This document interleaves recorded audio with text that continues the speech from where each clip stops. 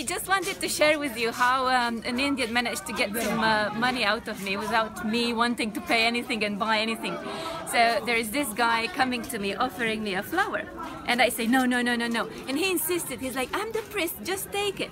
So I take it, and just a few seconds later I'm thinking, I took this flower from the priest without giving him any money. So I reached my wallet and I gave him some money.